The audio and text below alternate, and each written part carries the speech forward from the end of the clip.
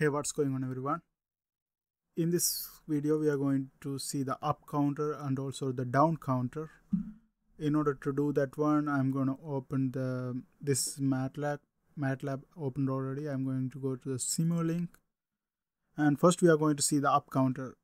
To do that, I go to the blank model and create the up counter first. So first thing first, we have to create our model. In order to create our model, first we are going to create a bring a constant. To bring the constant, I go to the library browser and then go to the commonly used blocks and bringing the constant right here. And then we are going to need an adder for this. So I'm going to go there again, and adder can be found on discrete, I guess. And whenever you are in doubt, whenever you don't know where it is actually, you can always type here adder and it's gonna search it for you.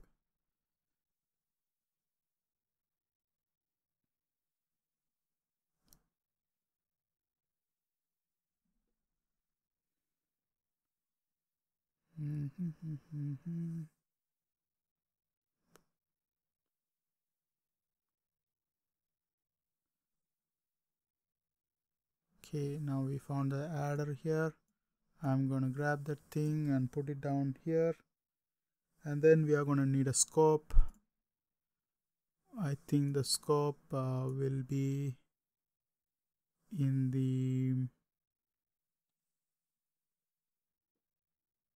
sources source string. I'm not sure. Scope. Okay, let's type that one out as well. Scope. Okay, that one is here. I'm bringing that one, and then we are going to need one more thing, that is unit delay. Unit delay, I saw that one in this.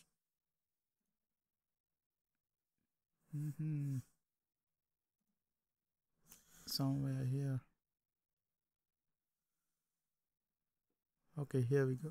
Unit delay is over here, and we have all these things. The first thing first, we are gonna, okay, let's label this one to avoid confusion. I'm gonna also make it big.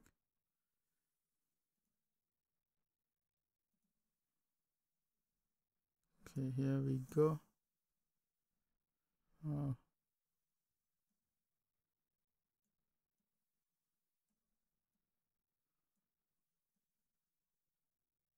Okay, let's keep the label shown. To do that, I'm gonna go to the format, auto name, and then I'm gonna get this tick marked out so it's the label is showing. Now the first thing what I'm gonna do is I'm just gonna add the constant to this adder, and then let's see what happens if we just add this adder output to adder. Okay, and then we connect this one to this scope.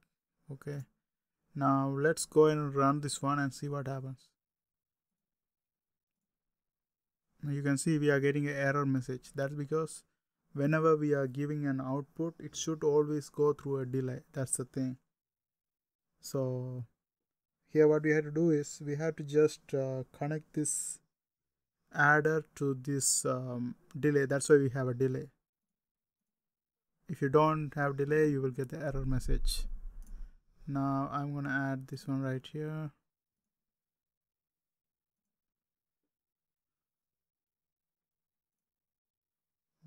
Oh, I had to flip this one as well. It doesn't work like this, so I had to rotate. It should be, it's over here, rotate and flip, and then flip block.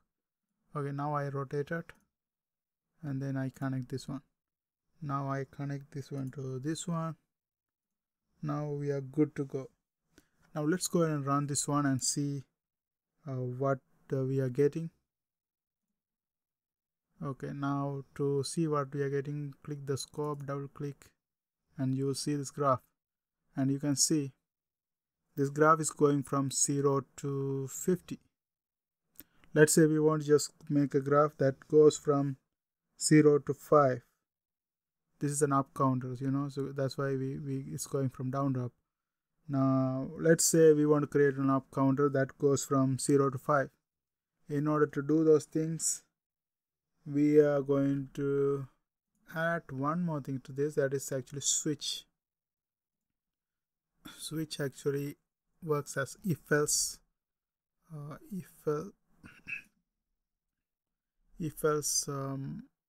statement. It actually switch things when we don't want the things that is above or below.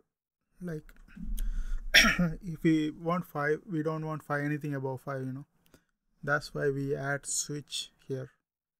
Let's search switch here, and we are gonna bring the switch over here. Now I'm gonna remove this one, or remove all these things. Just delete this and insert the switch over here.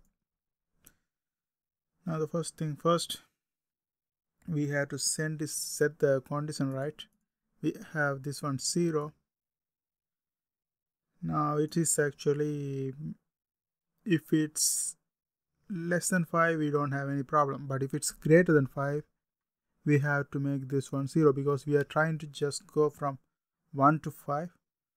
So if the u2 that is greater than 5, we are going to make it a 0. So in order to make it a 0, I just put constant value. I'm going to just copy this one and paste it over here. Paste it, and then I'm going to connect this one with this one, and I'm going to make this one to 0. So whenever we have this one above 5, it's going to turn into 0, so we don't get any value above 5.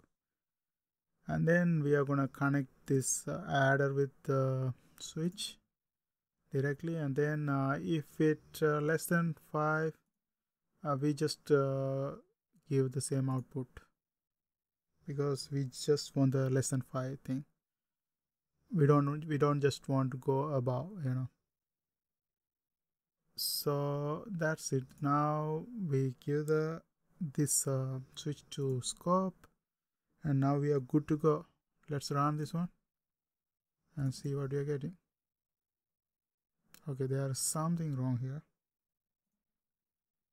Let's see what mistake we made here. Oh, I forgot to connect delay over here. I have to add delay. Okay, now let's run again. Okay, now you can see we are getting the graph that is going from 0 to 5 up counter. Then whenever it goes above 5, it goes to 0. Then it goes from 0 to 5 again, and it goes like that, you know.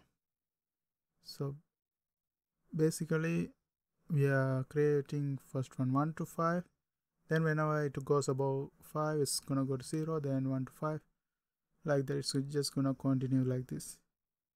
Now this is up counter. Now if we want to create down counter, what we have to do?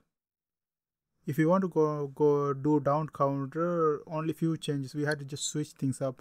If we want to go to down counter, the first thing we had to do is we had to remove one of the plus, because every time it turn around we had to deduct one. So we are going to just put minus plus here, deduct 1, so it's 1 minus plus, and then this one should be downside now, because we are doing the down counter. So we just remove this thing, remove the whole thing, and also remove this thing, remove this thing, and we just have to add this one here and here, like it's opposite like before. Like before we had down, now it's up. Now we connect this one with the constant. Now we have to have a constant in order to do that. Now I'm going to copy this one and paste it right here, and I'm going to connect this one with this one. Now for down counter, now before up counter we set the limit, you know, if it's above 5, we have to make it to 0, but down counter we have to make the lowest one to 0, so it doesn't go to 0. Like let's say if we get 0, if we get less than 0, it's gonna change into 5. It's gonna change into 5. That's the opposite, before we had this one 0 and this one 5. Now this one 0, this one 5, and we connected the unit delay and everything seems to be perfect. Now let's go and run this one and see the results. Now double click the scope. Now you can see we are going from 5 to 1, 5 to 1, 5 to 1. Now you can see we are going 1 till 1, but let's say if we change this one into, we have less than, but we have also less than equal. What happens if you do that? If you do that less than equal, the 0 also will be included and it goes to 0 as well. So you have to be careful when you're adding the limit, but when you put equal, it means you including the 0 as well. But before what we were trying to do is we just want to go from 5 to 1. So if you want to go to 5 to 1, you shouldn't have this equal sign, because if you put equal, it's going to be 0 as well. So this is not correct, so we have to change it into this thing. Threshold is less than u2. Okay, now when we run again, we are going to get to 1. That's it. I hope you guys find this video helpful. Thanks for watching. See you guys on my next video.